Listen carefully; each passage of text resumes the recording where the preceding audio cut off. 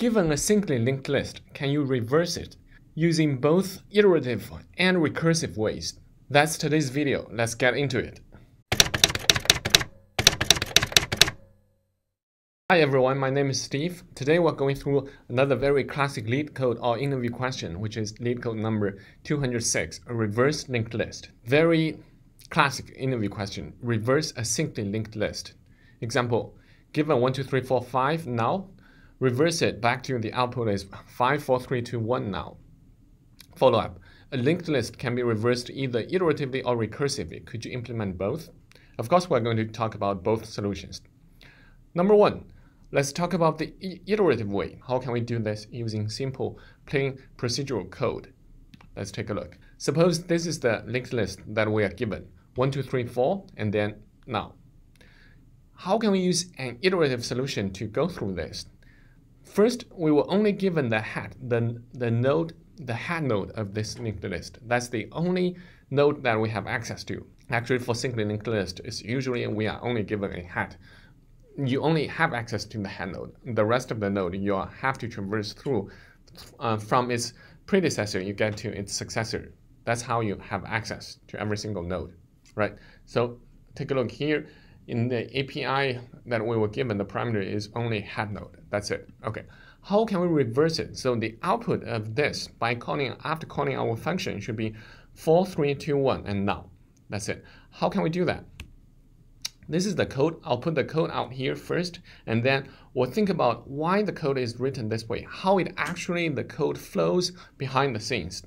Let's take a look. One step at a time, and we'll do it. We'll do this iteratively, meaning we'll iterate on every single node. Let's see. First, we'll initialize a previous node. This is the node that we're going to return. Okay, we'll get into that in the very end. You'll see how we return the previous node. First, we'll initialize two nodes. One, we'll call it previous node.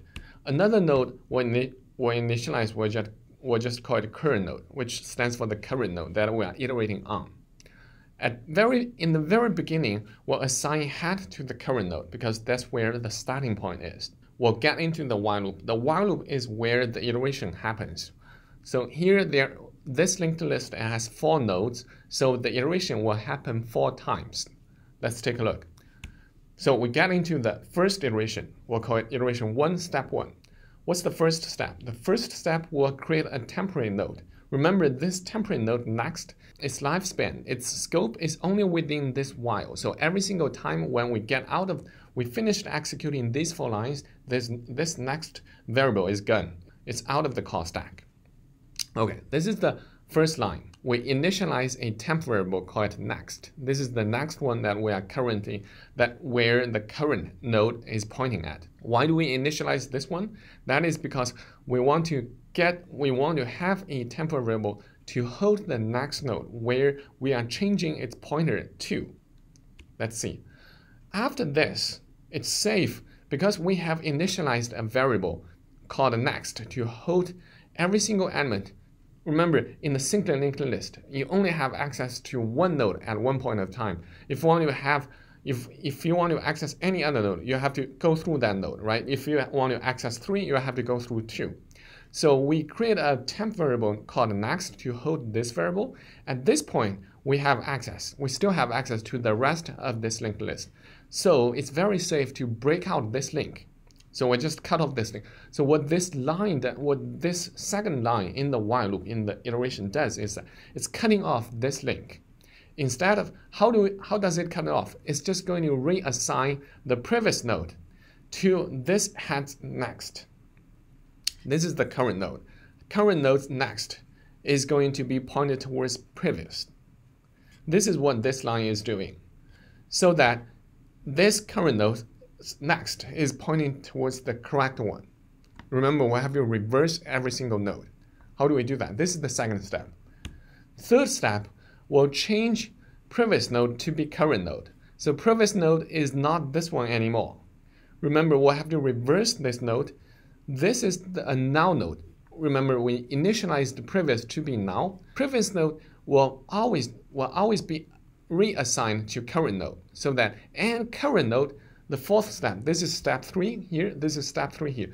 Step 4 is, we'll assign next to current. That's the whole point, that we keep a next node here. This is a temp variable, right? Why do we keep this? Because, well, after we do all of the operations for the head node, the current node, then we can reassign the next node to be the current node for the next iteration. So at this point, this linked list is broken apart into 2 parts. One is a previous node. Right now, previous node is 1. It only has 1 node. Its next pointer is pointing towards a null. And the current node is here, 2. So this is done. We're done with the first iteration, and then we'll continue to the second iteration, meaning it will continue to check whether the while loop still holds. If it holds, it's going to go through these 4 steps again. Let's take a look. Continue. Iteration 2, it will start, and then it will create a new next node. This next node. This next node, the current node right now is 2. So current.next is 3, is the node with value 3. So now this is the next node. We'll continue to do the same. Step 2, cut this off, and then assign the current node's next to previous. Right? So this is the previous, and this is the current previous node, and assign this one to this current node's next, so that this link is cut off. And then we'll change previous node. Now this is the new previous node, which is this one, the node with value 2. This previous node is from last iteration. At this current iteration, which is iteration 2, the node with value 2 should be previous. And then at this point, current node and both current node and previous node, they're both pointing at the node with value 2. We only need previous node to be pointing at 2. Current node should be moving on, which is, this is the, we'll assign next to current so that the iteration could continue to go on. Okay, now we're done with iteration 2. Iteration 2 is done. This is the current state. Now this entire linked list is headed by 2 nodes. One is previous node here. The other is the current node. The other linked list is headed by the current node. All right, we're done with iteration 2. Now we'll continue. We'll start with iteration 3. Continue to do this. Assign, create a new temp variable to hold current.next. Current.next, which is the new next. And then what we'll do is broken this link. How do we break it? We'll assign this previous node to the current node next, to just reassign current node pointer, so that this link is broken, the new link is created. And then we'll change previous node. This is the new previous node by assigning the current node, the current curr, into the previous node, so that this is the new previous node, and this is going to become the new current node. Done. This is iteration 3 is done. Then this is the current status of the original 1 simply linked list broken apart into 2 linked lists, headed by the node with value 3 and headed by the node with value 4. You see what so this entire part, you see it's simply linked list, and 3 is the head node. Next one is 2, next one is 1, next one is null, which is the correct position, right? The order is correct. We only need to reverse the last node, which is the node with value 4. Exactly the same. We'll just continue with this iteration. Iteration 4, step 1. Create a new next node, which is this one. Then break this link by assigning its next node, by assigning its next pointer to the node with value 3, which is the previous node. That's what this line is doing. And then change the previous node to the current node. This is the new previous node. Last step, we'll point curr to the next node, which is null. Then we're done with the last iteration, iteration 4. Then it will continue to try to continue to within the iteration. Then it's going to check whether current equals to null. At this point, current equals to null. So it's not going to coming in, right? Then we're just going to return previous node. Boom, we're done. This is the entire iteration. This is how the iterative solution works. Time complexity is just O(n). N is the number of nodes in this given linked list. Space complexity is just O(1). Now let's put this algorithm into the actual code. Let's try to hit submit and see. So first, Let me just copy this linked list, a list node. What we'll have is a previous node. This one is going to be initialized as null. Next one is head, which we'll call it current, and assign head to it to let it begin with. And then we'll check as long as current not equals to null. What we'll do is we'll initialize a next variable. This one is going to be current.next. So at this point, we have a temp variable that holds the next node. So we're safe to break the current link and assign the previous node to it. At this point, previous node is null, which is correct.